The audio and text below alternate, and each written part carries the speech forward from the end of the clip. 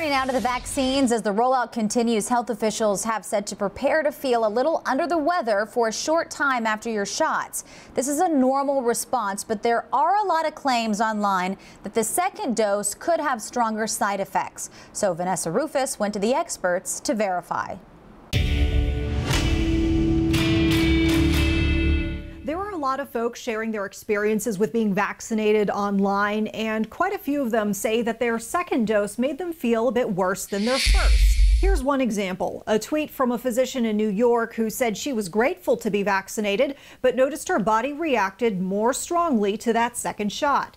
So let's verify. Is your second COVID shot expected to give you stronger side effects? Our sources are the CDC and South Carolina's interim public health director, Dr. Brandon Traxler. First, what side effects are we talking about?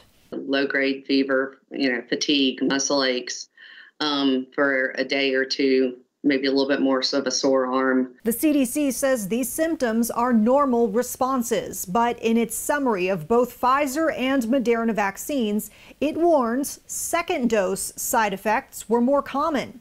Dr. Traxler says the second dose responses aren't surprising, considering all those symptoms are your immune system ramping up, and the second shot does that the most. The first dose really is that primer for your immune system, and then that second dose really is a booster shot, and it's the one that really kicks that antibody production into gear. It's a minor, uncomfortable feeling, of the symptoms for a very short period of time for getting protection from disease that could be, worst case, fatal.